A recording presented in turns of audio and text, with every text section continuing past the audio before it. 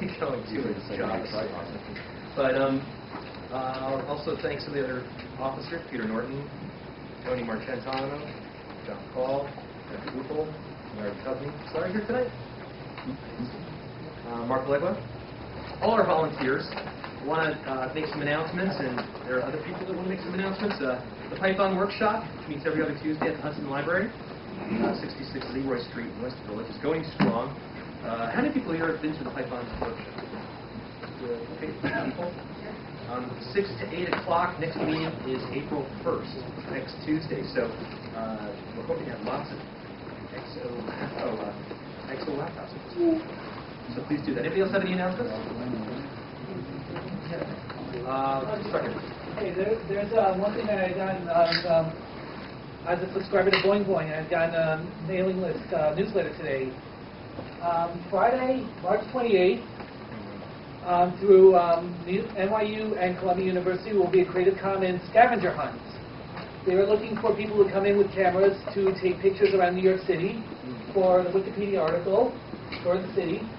As I said, March 24th is the date. There's April 4th as a rain date. I believe you can probably get more information if you log on to Boing Boing. The article should be up there, and you can read it and you can see more about it. Excellent. Very good. I'm delighted to come out of town. I found your minute today. I was listening from San Francisco. My name is Steve McIntyre. So if anybody particularly interested in Python, there's my address. Please come talk. And if David Chris is here. Yeah, all right, cool. So people from out of town, yes. The Linux meetup is the third Thursday of every month, and they meet at Think Copy, which is near Washington Square. A little different than this, obviously, but we don't want to have any duplication, so it's more of just a get-together where people can share information instead of presentations. All right, so the Linux meetup. And speaking of meeting up after this meeting, we'll go to about 8 o'clock, and we do need to leave at 8. We want to try and get out of here exactly at 8. So if you have conversations, please bring them to the Stammtisch, which is the TGI Fridays, 2 blocks away on Lexington 56, where everybody can hook up and talk and get a chance to get some food. So we encourage you to please carry the conversations to the joint afterwards. Please feel free to subscribe to our mailing list, NYLUG Announce. You get announcements of open source events and our meetings, one-way list on the website, or NYLUG Talk, an interactive list. There's NYLUG Workshop, there's NYLUG Social, NYLUG Volunteers. So take a look and see if any of those mailing lists appeal to you. Also join the IRC channel, which is pretty active on Freenode at #NYLUG. Without further ado, let me introduce our speaker, who is going to give a talk tonight on multimedia production, internet TV production, using free software, open source tools, essentially creating an entirely free infrastructure for doing television, audio, all the things that we thought were completely in the domain of proprietary or the Mac can be done using Linux and other open source tools. And I feel very good about our speaker because I know that he knows his stuff. He really drills down. I've learned an enormous amount from him over the years. He's a long-time member of the group, NYLUG, and active participant. Let's please give a warm welcome to Hyman.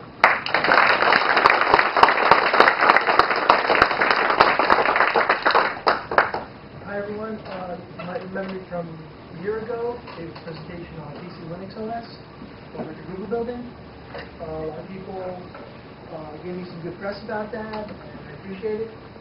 And some people started running PC Linux OS. It's to the point where it's the #1 most downloaded disk image on the web today. It surpassed Ubuntu, I think, in April of last year or something. So that's pretty impressive in and of itself. So let's get on with this. Okay, like he kind of said, we thought it was all Mac and proprietary software. Yes, again, it's not. It's free, it's open, and it's doable.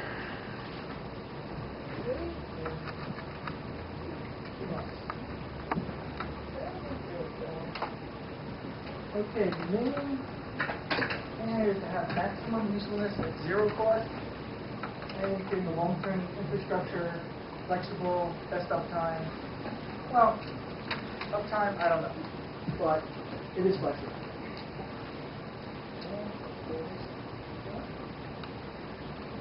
Okay. This is the beginning of the presentation here. Voice over IP. Anybody here doesn't know what that is? Okay, that's right. Whiteboard. Everybody got that? Okay, collaborative scripting. Now, we're not talking about scripting as far as Dash or Python or Perl. We're talking about writing a script for a TV program, okay? Or some type of program, okay? Secure file sharing, secure instant messaging and chat, online sharing with calendaring, shared email account, using a bulletin board and transfer information around, and free online storage and more. Okay? Skype, I think you might have heard of this. There's another one also called Gizmo, but this works everywhere, so this is the deal. You can actually talk with 5 people simultaneously. And that's with the 1.4 version. The new version coming out, I believe you can talk to 9 people simultaneously. And that's the 2.0 version. Okay, yes. You wrote that it's open source. Is it actually open source? Yeah, it's pretty open source. Yeah, they want to use it. Right. Well, Gizmo is open source, so you can use Gizmo or Skype. The protocol is supported by the open source. Right, the protocol is right. No. Skype uses a proprietary protocol. I think they deliberately avoid it. Okay, but the thing is this, there's Linux client, there's Windows client, there's Mac client, so it's everywhere. This is everywhere, it's ubiquitous, and you can all talk to each other, and that's what we're looking at. Okay, you could probably do the same thing with Gizmo, but you might have to do some porting and all that kind of stuff, so that gets a little daunting for users. And some of the people who are doing video production, that's the killer. So Skype is really the way to go. Okay? Move on. Okay, Skype Linux. Okay. Oh, it works well. And 2.0 is out too, but that's in beta, so 1.4 you can talk with 5 people, and that's usually enough. If you're talking with 9 people at once, it gets kind of confusing. So a little overkill. Okay, now let's move on.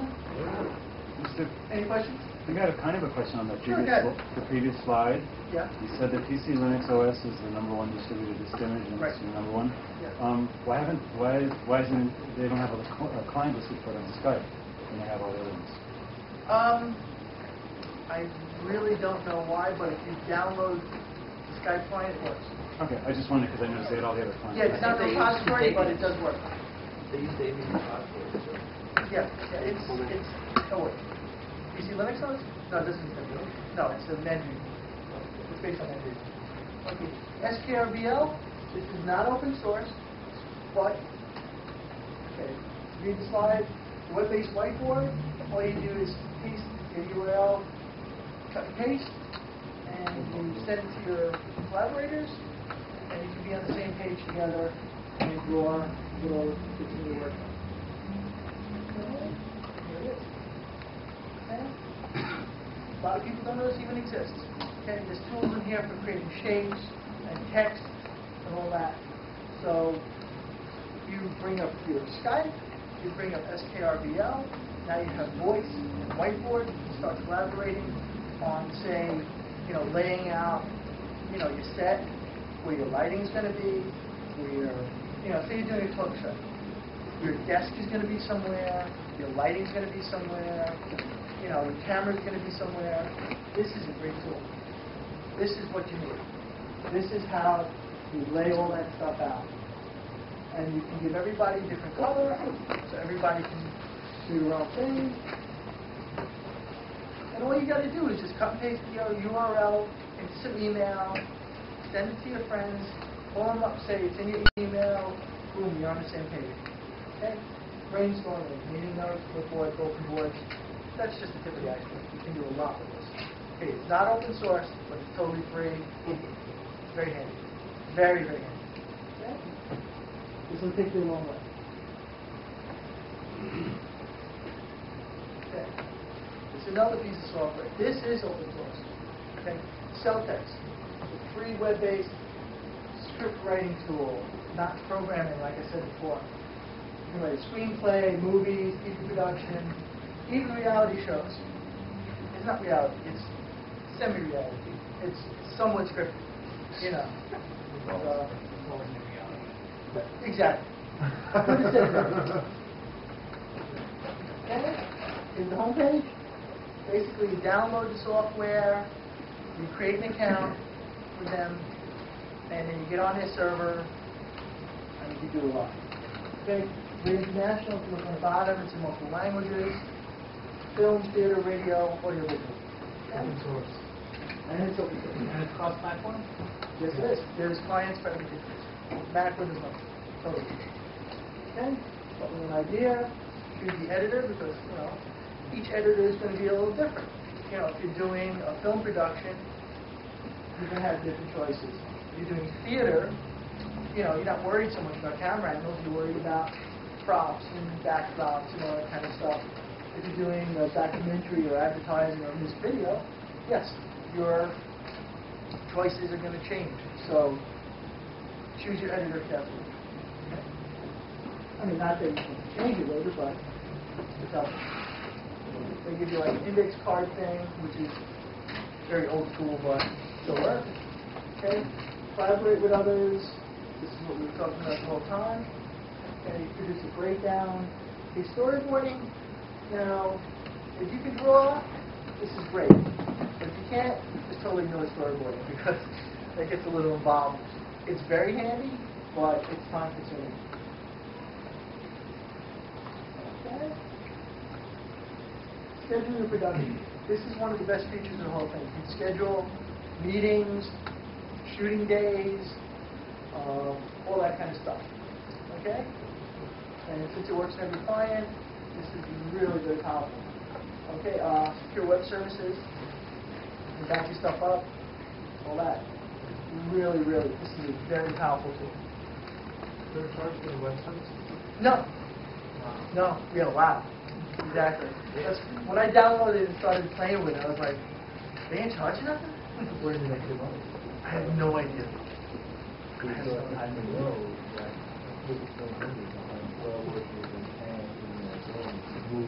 I suspect that some videos, that some of the movies and stuff like that are probably helping to fund this because I was at a multimedia breakfast a couple months ago and a guy from, I believe it was NBC or CBS was there, and he was saying one of the main things they love about the web is this is how they find talent.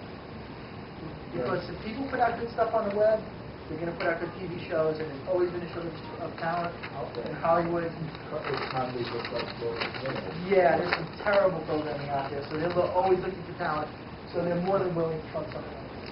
Do you have to use the web service? I mean, No. Oh, no, it's a standalone client. It'll work on its own, but Can you set up your own web service for it, or? that I don't know about. I don't know if you can run it as your own web service, but since it's open source, it's quite possible you could probably do a hack on that and get it going. What about, Okay. Yes. does it interface, with the Swift Writing Pro, whatever that other program is that all people buy? Oh, I have no idea. I have no idea. That's not what this is about. This is not about buying stuff. This is about doing it. So, we'll talk about that at the after party. Sounds like it overlaps. What? Sounds like it overlaps. And as far as... Script Writing Pro and It's quite possible. It's quite possible. Sounds like, but this does more, a lot more. I'm looking at Script Writing Pro, the storyboards, the sharing, or any of that. Oh, okay. Thank you for that information. Thank you. If anybody has some information to throw out like that, feel free. Okay. This is a program open source for you. Okay. Sourceforge.net. For RetroShare, Linux and Windows, Mac client, I don't know, but it's open source. You can probably port it over. It says there's links on that one. Oh, wonderful. Thank you. The PowerPC Mac client or not? Intel. Oh, like I said. Okay, here's the home page. Okay, cross-platform private peer-to-peer sharing. Securely with your friends. Trust on the web. Encryption, chat, file sharing, messaging channels. Okay?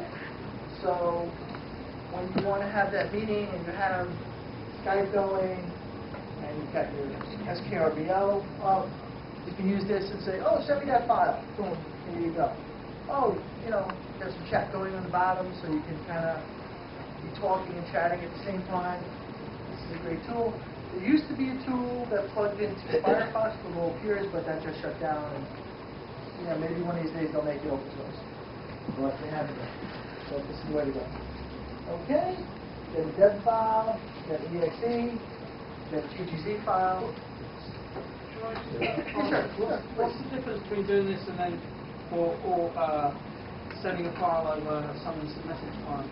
Okay, instant message clients and email usually have size limitations. This doesn't. It's very slow as well. Right, this is a little bit more robust than that. Okay, now, there's a problem. We only have a dev file, no RPM file. Okay, which is really not a big deal. You run Alien on your system, in most of the systems, you go to Synaptic, you load it up, and you can convert from dev to RPM. And that's what I did on my system, and it works fine. You go to terminal, type in SU. There's no way to. Right, that's a dev file.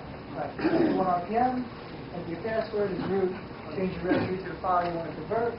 Alien-r file, convert.dev, and you end up with an RPM file. And this will work on Red Hat, PC Linux OS, Vendriva, any RPM-based system. Okay? What? Yeah, this is very handy because you can use this over and over and over again. There's a lot of dev stuff that's not available in RPM. What about like Slackware? Yeah, you can convert to Slackware too. MP packages, Slackware. Yeah, Alien has all that pre-indentation. You use adhesive as well. Yeah, sure. Absolutely. Okay, this is a little bit more heavy duty. This is also open source for it. It's for waste networking. Okay. The only problem with this is not, I wouldn't call it a true peer-to-peer client. It's more like a server-based kind of thing. Okay, so if you have a static IP address, it works wonderful. If you don't, and you have dynamic DNS, then you have to work with a DNS forwarding service. Okay, wait, 32-bit, Windows, Linux, FreeBSD, Mac, OS, everything. Similar kind of thing. It's messaging, chat, browsing, file transfer, encryption. A little more heavy duty. But some of the people here might like using this, but the other one's a little bit easier. Okay? Okay. Private, secure, big key, messaging. This works pretty good. I've seen some boards where people love this thing. Okay? Cable and DSL modems. Okay, if you got a cable modem or a DSL modem, and you reboot, you can get a different IP address. This can be a problem. But you go to DynDNS, or there's a number of other services that do DNS forwarding, and it's not as much of a problem. Okay? I prefer the DB client, which is written in Perl. And paid service? No, it's free. Also free. It turns out free, then they start getting... If you want something a little bit more heavy duty, yeah, you pay, but it's not a lot. It's like $10 or $15 a year. It's not very expensive. Okay, this is your homepage.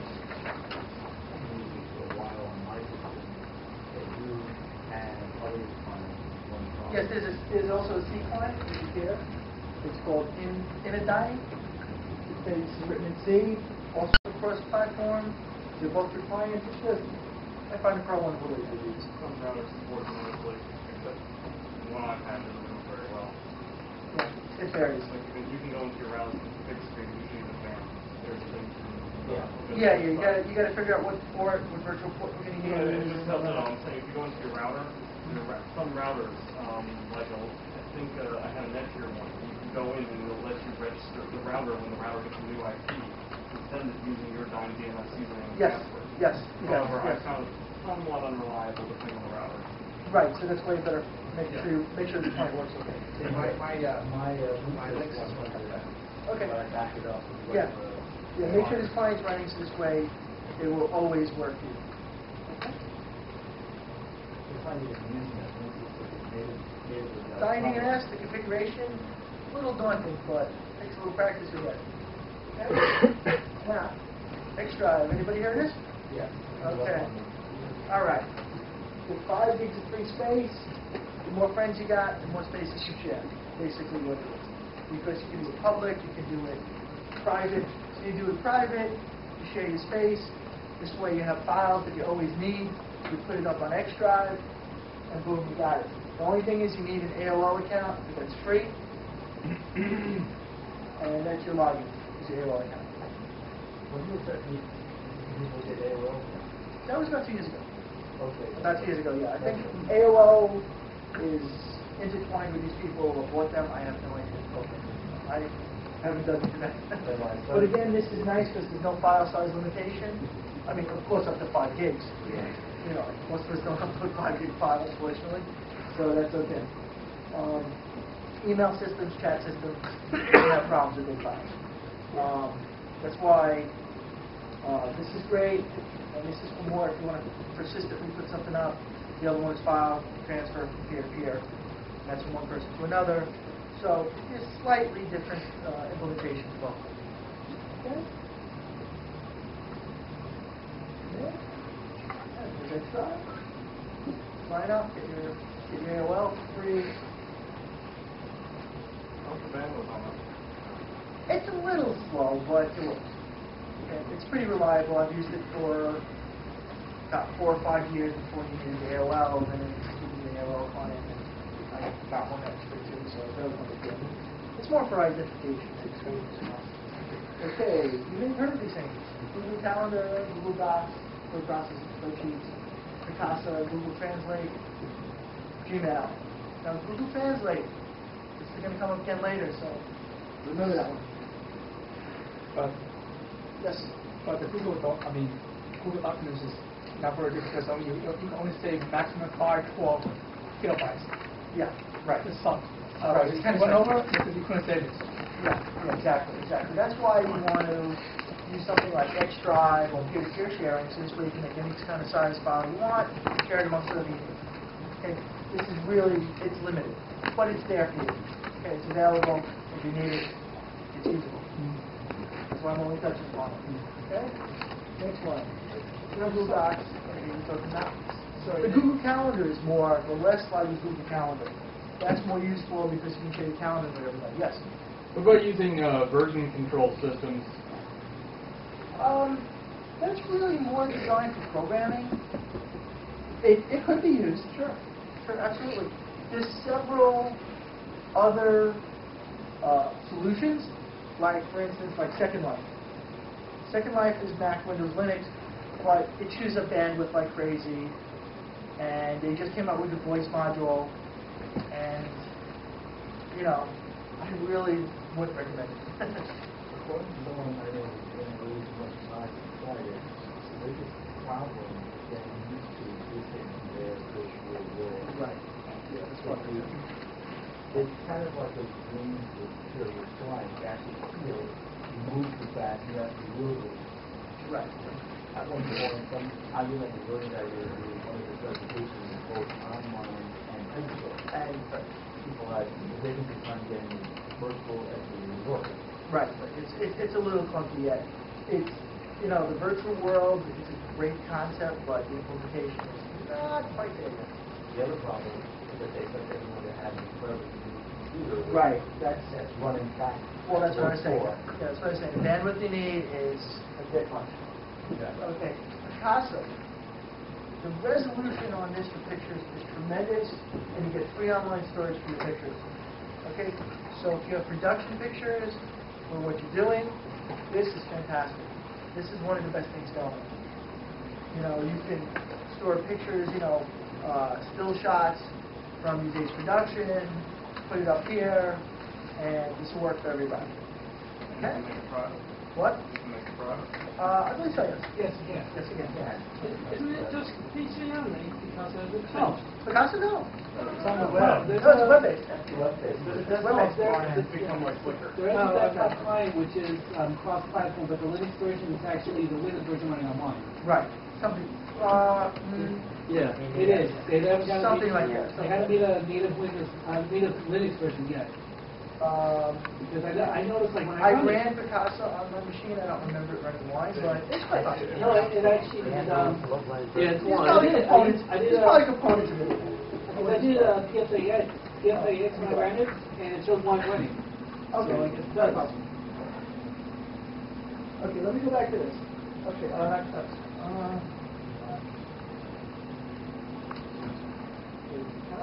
okay, this. This is very important. Google Translate. Okay, most translation stuff that's on the web, you can only translate maybe a sentence or two. This you can translate large bulk text or whole websites. Okay? And I tested this out. My wife is Chinese, and we tried it in Chinese, and it does a pretty damn good job. So, which is very hard. Which is very hard. Yeah, Babelfish is kind of clunky bit. This really works. Yeah, Babelfish is all this exact. Okay.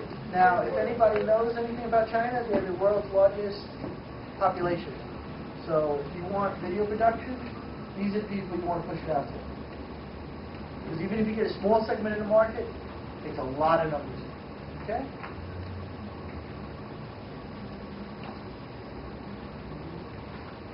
With Chinese also, it's all written the same. So if somebody speaks Cantonese or some other dialect, when they're looking at the subtitles, it's all the same. Okay? So you don't have to worry about dialects and all that kind of stuff. Okay? It's spoken differently, it's all written the same. Okay? Now, email, okay? Everybody knows what email's about, so I'm moving on. From the camera to the hard drive. All right, I have a Sony Handycam right back there. Not very expensive. It's got a great lens by Carl Zeiss. Okay, what you want to do is make sure that your Kino client, which runs TV Grab underneath it, is set to TV Pal. Okay, if you set it for something else, your audio and video sync ain't going to be right. You know what? We don't have PAL here. You know what? Don't worry about it, because you're going to transcode it to something else later anyway. As long as you get your sync right, you're in. Okay? That's what I found out. This is from experience. Okay. All right, well, you can send them some emails, don't you? Okay? Firewire looks like USB, but it's got a rounded end on the end. Firewire also is called 1394. That's the technical standard. Firewire is the Apple name, and on the Sony it's called iLink. It's all the same. Okay? And removing the video and the audio and all that does it beautifully. Okay? There's Kino. Okay? Then you click the capture button, it'll change the screen. Once you hit the record button, it talks to the camera, turns the camera on, and it syncs and starts recording. Okay, it outputs in raw DV, raw digital video. Okay. Do you have any recommendations for file systems? For file systems. For storing large videos? Well, I'm using extension 3. It seems to work fine. I've done it under NTFS. That seems to work fine. You know, that 32, I kind of leave alone. Right, exactly. There's an interesting article from Mid TV about file systems that are good for large files. Good one. Okay.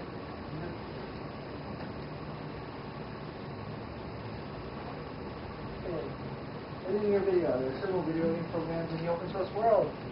Yes, there are. But, okay, start here. Start with Kdenlive. Okay? You need special effects like blue screen, green screen. It's actually called chroma key. Okay? You can use Cinderella. But the learning curve can be a little daunting. Like a lot of closed source programs, there's menus on top of menus on top of menus. And there's a learning curve. It takes your time. Kdenlive, I'm going to get into this later. In about 10 minutes, you'll be able to edit the video.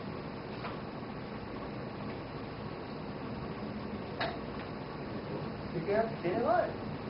Okay. See on the top there, it says project. Okay. You're going to click that. It says add to project.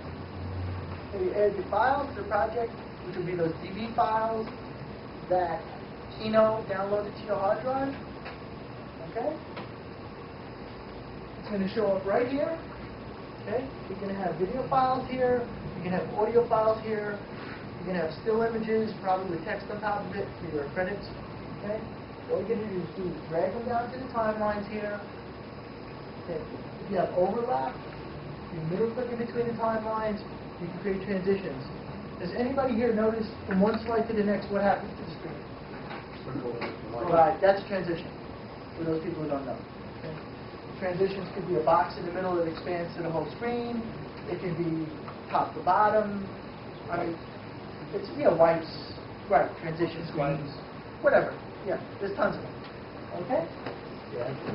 This guy's Overlay star white. Yeah. Remember that? Yeah, whatever. Star white. Yeah, exactly. Okay. And then you can play your video over here, so you can see what you're doing. Let me see if my next slide says here. Okay. Okay, this is what we're talking about. Project menu, add the project. Okay.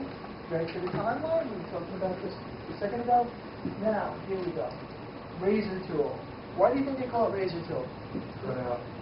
Because years ago, when you had film, you actually had to take a physical razor and cut the scenes out. So they kept the name. Okay? Transitions, we were just talking about that a minute ago. Okay? There's a zoom button, so for your images and video, you can zoom into different sections and expand it and do all that great Lindbergh stuff that we see on documentaries that look like. Okay, that's all zoom. We're getting it. We're getting it. Okay, for your credits. Okay? The easiest way of doing your credits is with GIMP. GNU Image Manipulation Program. Okay? What you do is you grab an image or create an image, use GIMP text tool, and put your text on top of it. And then all you do is drag it down to your timeline, set your duration, say 10 seconds, enough time for somebody to see the stuff. There you go. You got your credits. How would you do Yes. scrolling? Scrolling, that's something you want to go into Cinderella for. It gets daunting and time-consuming. I'm talking about quick and dirty and getting the job done. Okay? I'm talking about making it easy. Not, we're talking about putting stuff up on the web. We're not talking about feature film. Okay? Although, if you learn Cinderella, yeah, you can do a feature film. Because you have green screen, blue screen, scrolling tools. I mean, everything that's in a commercial product is in Cinderella. Okay, but the learning curve is steep. So this is where you want to start. Steep and Final Cut. It's on the same level. It's on a similar level. Okay, GIMP 2.4, that's what's out. Mac, Windows, Linux, ports. Every language you can imagine is it. Okay? This is a whole other meeting with, and I'm not going there. Okay, audio. Music for your credits or background music for scenes. Audacity. Okay, this was talked about in the previous Linux meeting, run by Sunny. Sunny today. Okay, now, basically, you drag audio into it, it automatically creates a WAV file. From there, you're going to do a similar thing. You're going to cut it, whatever you need, and then you're going to drag it down, you're going to put it into your project, drag it down to your timeline, set your duration. Okay? This way your credits have some sound on top of it, or if you have a tender scene where two people are kissing, you want some background music, it's basically the same procedure that you're using for credits. Okay? It's not a big difference. It's all drag and drop. It's really pretty simple. Okay.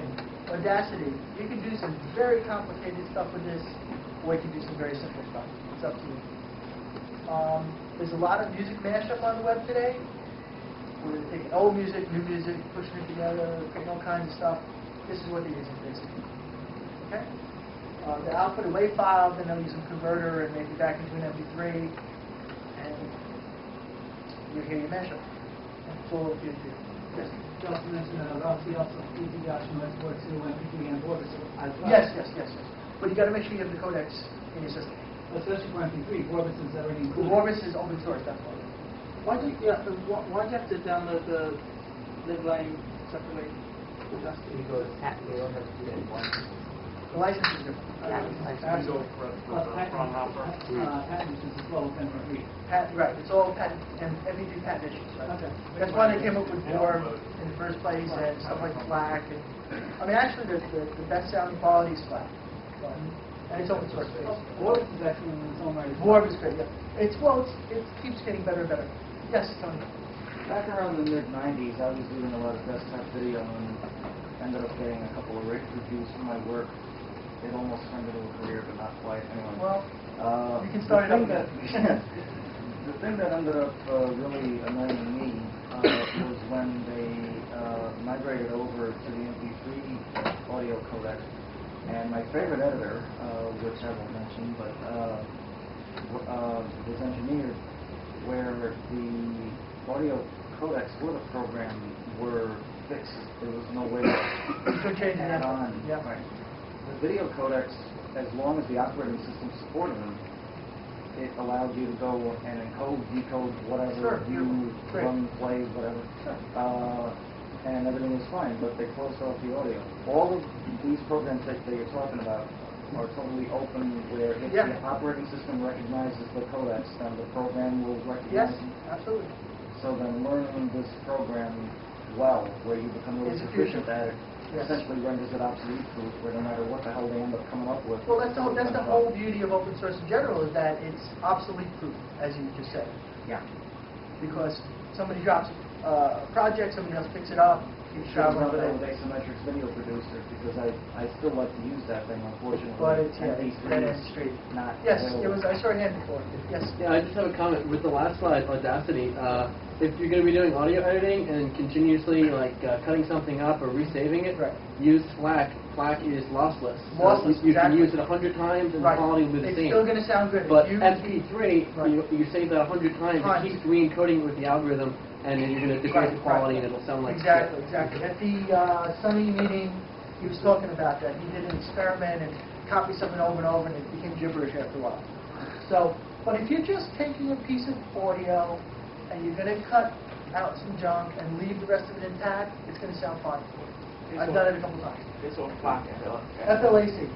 Free lossless audio codec. Correct, right. Yes. Is WAVE also lossless? No. WAVE is raw. It's not compressed at all. So it's Oh, right. That's why. That's why the files are there. Yes. Yes. As long as, with most audio and video editors, as long as you don't enable the program to recompress every time you end up doing an edit, you're not going to get lost. You're not going to get too much A common mistake, and I'm not looking to go and point fingers and say anybody's being amateurish or anything, but a common mistake from beginners is that they don't know where that little checkbox is. Exactly. And then they say, this thing takes forever. Every time I end up making an edit, because it's recompressing and recompressing and all that. Uncheck the box, don't recompress. Exactly. And typically the whole thing remains lossless. Exactly. FLAC is about the PNG of the something like that, yeah. There's a few other lossless codecs out there. There's WaveTech, which is also free open source and the VST license. Right, exactly. There's a couple other ones, but FLAC is probably the most well known, and it's open source, and it's really nice. But for simplicity, WAVE is fine for doing video editing, because WAVE is what most of these video editors expect. Okay? You start playing with FLAC, on the output, FLAC is fine. If you're going to say, studio quality production, and you're making music that's going to go on the radio or something like that, yeah, it's great. But for video production, WAVE is fine. Like I said, you're basically going to be just cutting out what you don't need and dropping it into some video or some backing up a still or something like that. It's fine. Okay? Nobody's going to notice the difference. Okay? Here we go. Output. When you save as, you're saving it in a file that's readable by K's line, so this way when you bring the project up again, you can continue with your project where you left off, which is fine and dandy. Okay. Export timeline. It codes into various video formats. You can pick and choose. You can even, once you output, you can drag it into something else and recode it to whatever you want. But most of the stuff on the web today you want to do is MPEG-4. Okay, because the file's pretty small, the sound quality's good, the video quality's good. That's about it. The other thing you might want to know is export to DVD. So you create your DVD ISOs to sell your video. off your website, whatever you're doing. Okay? That's DVD standard is basically what, MPEG-2 with FPG audio and things? Yeah. Okay. Or AC3 audio. AC3 audio. I was just saying one more thing about MP4. Almost everything can read it. Right. It's very ubiquitous. Well, every format can read it. Yes. That's Uh, another video code. Yeah, that's a different video code. Yeah. Yes. Apple uses it. Yeah, that's an Apple standard, right. But Is there that's anything- all over the place too. Is there anything to output to Blu-ray yet? Blu-ray is high def, and believe it or not, in life, it will output HD. Okay. Now the codec to convert from HD to exactly what Blu-ray is using, that's a little over my head because I'm doing basically internet TV production, and that's MPEG-4 mostly. Okay. So that's a whole nother meeting. What about DivX? What is that? It's a codec. It's another codec. Yeah, there's some sites that are streaming DivX. Sure. It's a good codec, and it's available under Linux, Mac, Windows, yes. There's a free alternative called XFIT. XFIT, right. XFIT is very good. What? Yes, in fact. Is there any kind of standard for saving video projects in general, some kind of open standard? I'm thinking 10 years down the line, if I want to open this project and KDEN Live doesn't exist anymore, is there... Well, considering it's open source, it probably will exist. It might be a little different. But the KDEN Live output is basically XML, so which is a standard, so you will be able to read it. You will be able to read it. Any other? Okay, in the back there, yeah. Is there anything that will do something like Flash in terms of make SWF for vector animation? KDEN outputs to Flash. Nash is open source. Yeah, Nash, but that's like a player. There is a creation program. You can't make animation in free software, but you No, can there's convert an your video open to source Flash. creation program for creating Flash projects.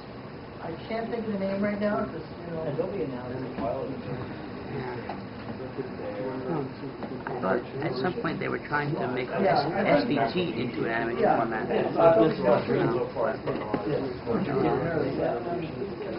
Video, that's nothing more than a video code encapsulated in a Right, file. right. Yes? Ming? What? Oh, Ming? Ming, that's it, Yeah. Ming. What? There's a program called Ming. Yeah. That's it, thank you. This is why these meetings are great because we have cumulative brain power here. Okay. So if I can't answer it, believe me, somebody in here can. Yes. What if you want to create a screencast? They have those. Can you elaborate more? What do you mean exactly? Istanbul. It's Istanbul. Oh, Istanbul? Yes. Istanbul, record by desktop. There you go. Yeah. Oh, Yeah, that's all, that's out there already. That's in the repositories, yeah. with Istanbul, the OGG encoder is so CPU intensive. If you're doing anything like slides or something, it gets all laggy. Yes. So use XVID cap, which will just dump like Right. it can dump JPEG or like straight MPEG, and Right. it's much easier on Right, resources. just output to a different... And it doesn't lag. XVID Right. cap doesn't lag. OGG encoder can lag quite a bit. Right. Again, a lot of experts in the room. These questions will be answered. Okay, next one. Subtitle editor. Remember I was talking about Google Translate? Here we go. Subtitle editor. You can view your video, it's text and syncs it, creating an SRT file, it's saved separately. Some programs can view SRT files in sync with the video. Some can't, but you know what? You can encode the SRT into the file directly. Okay. Remember Google Translate? Okay, you're going to translate, you're going to have audio. Okay. Then you're going to create your text in English. And then you can translate to whatever language you want using Google Translate. And you can encode it. And here it is. From a nice man from France who wrote this lovely program. Okay, you got your video over there. You got your waveform over here. It's nice, it's helpful, but I rarely use it. Okay, it's mostly look at your video, make sure your text works with what your video is doing, and it's start time, stop time, length of time, and your text. Okay? Because usually your scene stays up for a certain duration, and once you figure out that duration, which is not really very hard, I mean, because it's time running all the time. You just look at the time and say, oh, it's running from this time to that time. You put your text in, and it works really nice. Okay. And you can actually email the guy who wrote this and you can ask him. Yes? Subtitles saved on video? Well, the subtitles are saved into SRT files, and then you later encode them into the video. So you're going to create a different video file for each separate language. Okay? It's a little time intensive, but it works. Okay. This is what you need, M encoder. Okay? This was organized for video encoding. Okay. Read the man page. Because there's a thing in there that tells you, use this command and it'll tell you what all your codecs are that you have available. Do it. Do it, do it, do it. See what you got. Okay? Add more. More codecs, the better. Okay? You can test files later, you'll be able to ready to encode whatever you want. Okay? And here we are. Okay. Now, if you follow what's here, without going to the man page and learning what codecs you have, you're going to end up with a screen that's a little bit on the better side. Okay? This is just a starting point. Okay? This is just where you begin. You're going to play with this here, these two. This here and this here. Okay? It's the audio and video. Okay?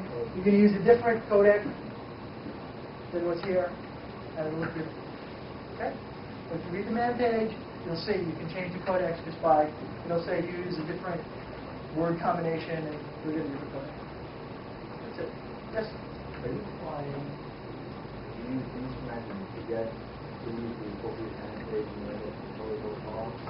No, the colors are good. It's just you can never write pen. It's going to be pink. Okay?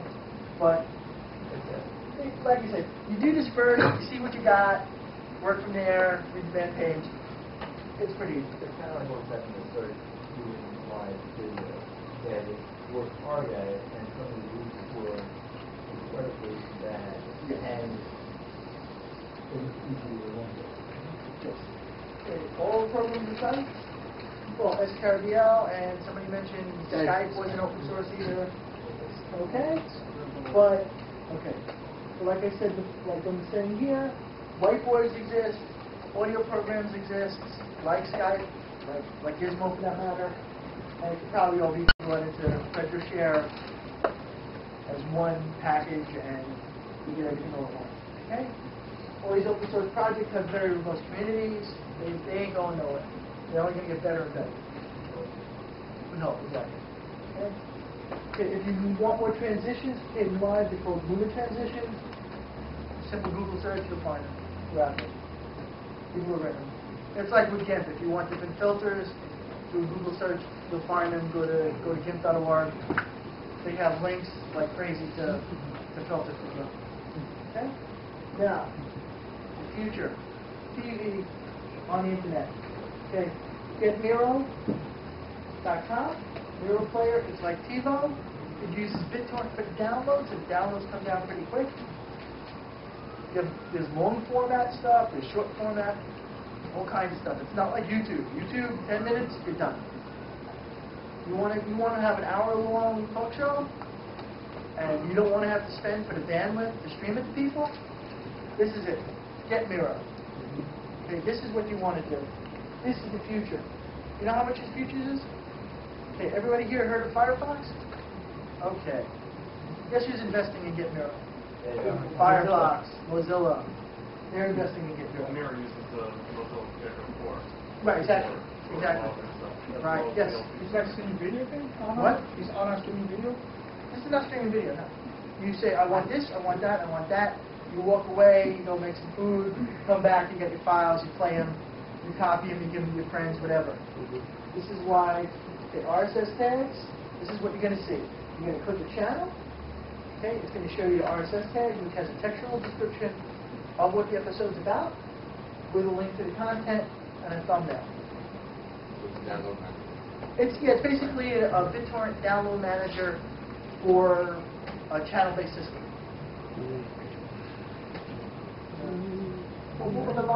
It's video podcast. That's what you call it. Video podcast was like the predecessor to this. This is a more advanced version of that. Now, you create a product, you put it up on Get Miro. What I'd say is this. When you're shooting your video, do your segments, think 5 minutes, you can shoot long format, but think in topics of about 5 minutes. So you can chop your stuff, put it on stuff like YouTube, iTunes, Multimedia, etc., etc. And you can do your long format on Get Miro. Okay, so you shoot once, edit multiple ways. Okay, and the RSS tags are going to be needed for all of these networks, so you got to know that. Okay, and again, you got to think about licensing. Basically, for internet TV, what most people are using is a Creative Commons license, where it's redistributable. Okay, but you can't change your form, you can't change your stuff, you can't use it for your own commercial uses. You retain all your commercial rights. Okay, but it's redistributable because this way you sell advertising in your video, and when it gets redistributed, other people see the advertising because it's still in there. Okay? Yes. I don't know if this is part of your.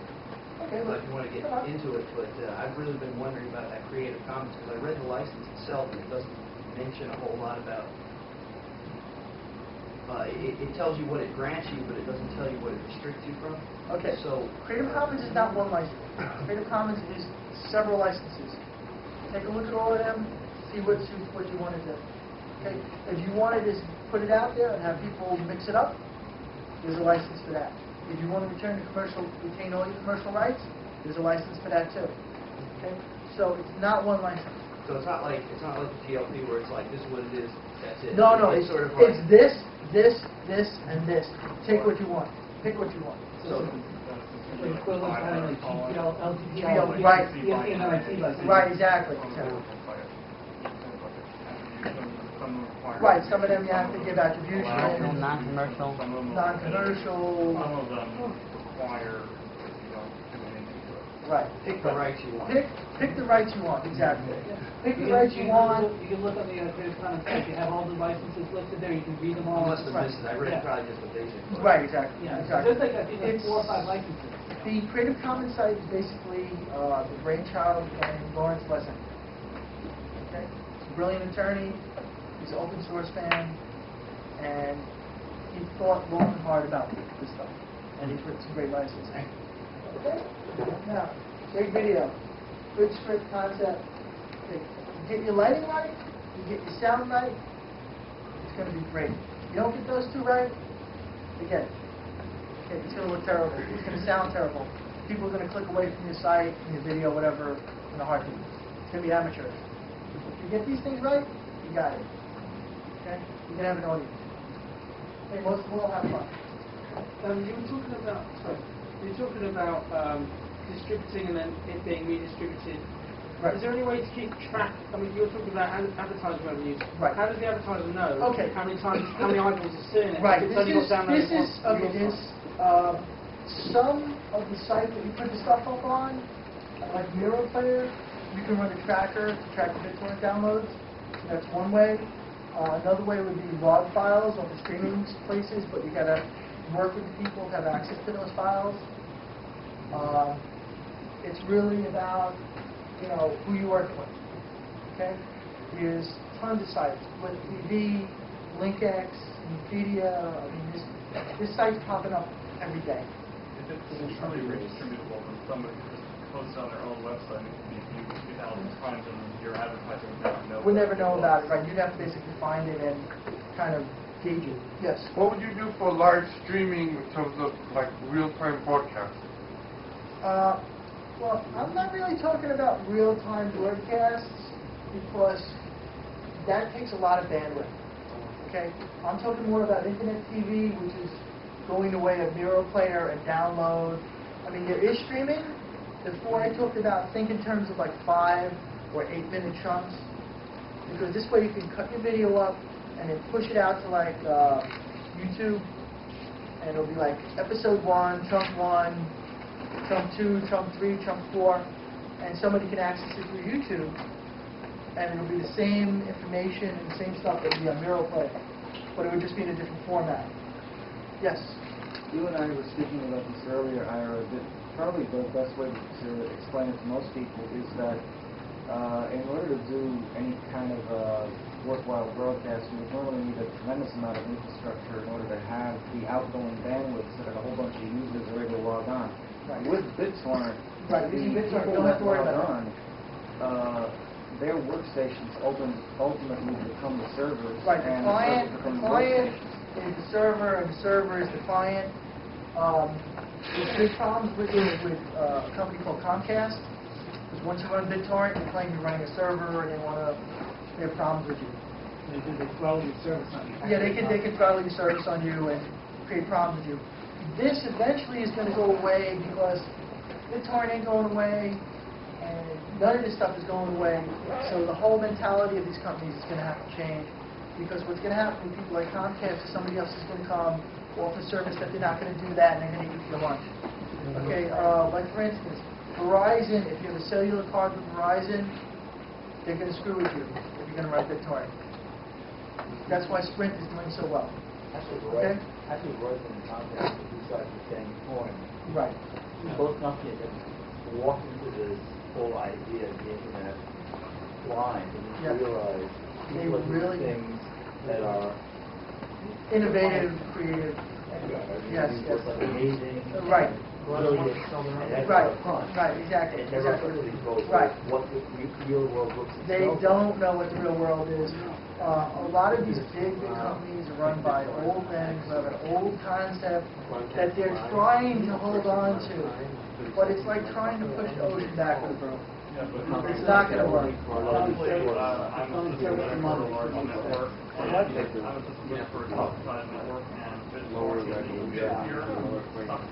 lot of bandwidth, yeah. It can get tough. Right. Right. So it's a critical product. Right, but but that's, you're talking like in an office environment. I'm talking about, I'm in my house and I want to watch TV over the internet. This is the future. And they got to get used to it. This is the way it's going to be. And there's technology out there, like stuff like this, yeah. But when people are uploading 2 gigabyte movies to their DVD, they're choking networks. Right. But this is what forces people to do better, to create better networks, put more fiber in. It's already embarrassed. Put all that stuff up. Cablevision and made Time Warner look like Dog's Dinner. Yeah. Pretty soon it's going to make Comcast look like. Yeah, but this is why. But this is why company, Verizon is starting to come around because they're offering FiOS. Right. I don't think it's symmetrical, but it's a lot more bandwidth than anything else right now. It's the fastest you can get anywhere. Yeah, FiOS is fast. FiOS on the higher includings for not writing up includings. Yeah. And not writing business districts. So. Right. And I know that was the only time IT Commission of Commerce. Yeah. And we're after them. Right. They got issues. Well, it was the same thing years ago. They put cable TV in, and they were doing this network first, that network first. It's the same story all over again. The same thing. Yes. Yeah, I was going to say about BitTorrent, 2 comments. Well, first, with the ISPs blocking it, like Comcast, etc. There's been ways around that for a while. Like the BitTorrent developers, you can encrypt headers, you can run it over different ports, you can mask it a little bit. Right. Well, yeah, and but as far as BitTorrent using up so much bandwidth, like a good chunk of the entire internet, some internet service providers just try to block it, which is not going to work because people can encrypt headers and encapsulate, etc. But others, just recently, they're trying to be more constructive and improve the protocol. So instead of downloading from somebody who's able to upload, it looks at how far away it is, how many hops away it is, and things like that, which significantly BitTorrent can be sort of wasteful. By transferring data too far away, and so some of them are being much more constructive, and it's going to help a lot once they put these changes in. It's going to be people improving BitTorrent, networks improving.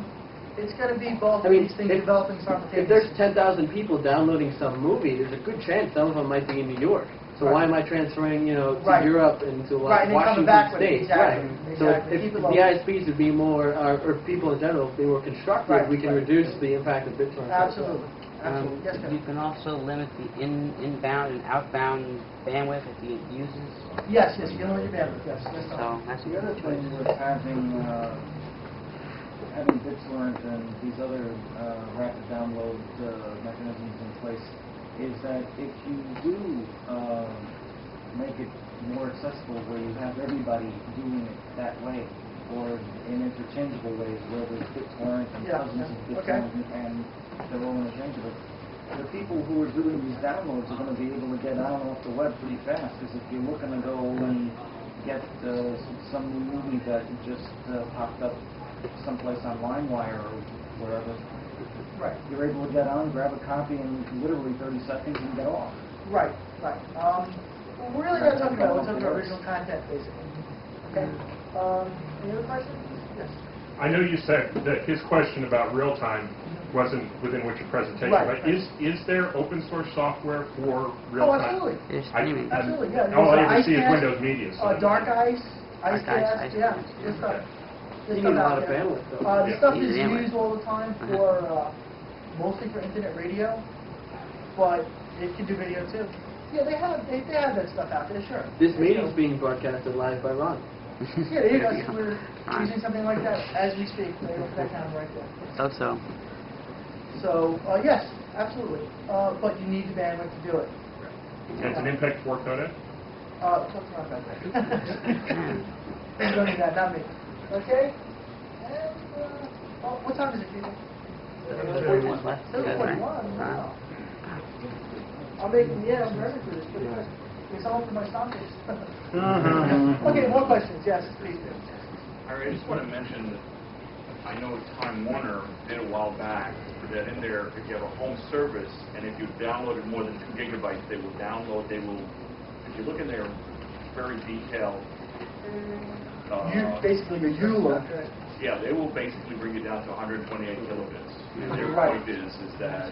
Right. The point is that like Which is 5%. fraud because they're saying unlimited. Well, yeah, but their point is 5% of the people are using 90% of the bandwidth.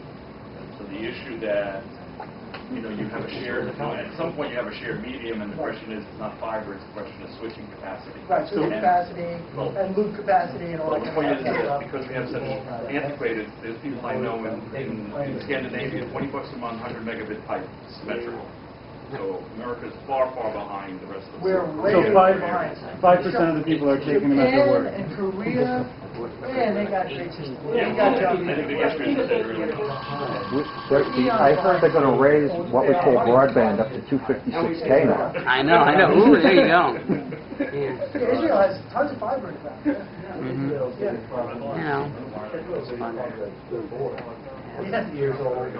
Someday. Yeah. It's the aging population problem. More than anything. Oh yeah. Yes, Kevin. Which is why people should support net neutrality. Right, exactly. There you go. Net neutrality is a good thing. Okay, we can continue this at TGI Fridays.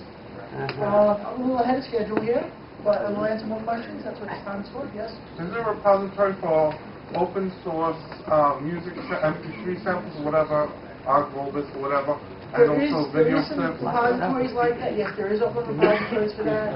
Archive.org has a lot too. The archive.org. Jamendo. Stuff off of Creative Commons. We have links. There's actually one big mechanism called Magnitude. Yeah, Magnitude. All Creative Commons music. They have a section of that. No, they have some pay stuff too. Magnitude is good also because if you're going to buy something, they split 50-50 with the artist. Right, black, right. You can get multiple formats from Magnitude. Right. Every album possible. No. So that's fine. We got to find out. We're talking about Creative Commons music. Who here has heard Nine Inch Nails? Well, Nine Inch Nails, Radiohead, and a couple other bands. Right. These people are putting their music out. You choose the price you want to pay for it, and you download it. They hate the music industry has abused these people to the point where they're in revolt. They're literally in revolt. Well, they have the money to do it. Exactly. Right, exactly. Some artists have record deals that are non-exclusive where they can put out stuff on the side. David Bowie has something like that, and I believe Prince has a deal like that. Well, they get so little from the record company. Yeah. 80,000 from their record. Right. Then they're coming out ahead. Right. They're getting, pennies on the dollar for a They make like DVD today. $60 per record. Yeah, it's making numbers. Yes. Oh, it's $1.67 per record. yeah, if that much, if that much. That's a good deal. That's a good deal. I think that is a, I was going to say $5 cents on the euro. yeah, it's more like it. That would be nice. But yeah, now I see a lot of these pop products. Digital download. Digital download. What do you feel like? Because here's the deal. They're looking at the open source community. Give the product away, sell the service. The service is the live performance music. Yeah. Okay? It's going to be like that too with other things too. Like, I can see the day down the road where, theater tickets are going to be a lot of money because it's a live performance. We're already seeing it. It's there. What? That's the service. That's the service. But they will like Google email and cards for Google Office Premiere. There you go. Exactly. But then the replacement of holographic actors open source. Well, hopefully. Hopefully it's open source. Of course, once it's free, that all of it will need to be done using what we consider normal tools. If our government is all done using the tools we're talking about. I was conscious of another one. What? Even for Star Wars. What do you use? Like $100 even borders or That's Really? Almost anything. And then no prop stuff. Look at 720. No, actually. Wait, when you're shooting on even consumer grade stuff, you're going to do downsampling. You're going to downsample and put it on the web anyway. So what's the difference? You're going to shoot high def and then Which you're going to put it in it shows if Ron can do it, anyone can do it. I'm hoping that the full quality of the work will shame somebody into volunteering to help. Okay, I don't know. So far, it hasn't worked. You're going to be putting out Well, you high seem to be doing a good def. job. I don't know. Something like that for bandwidth. What are you using to do?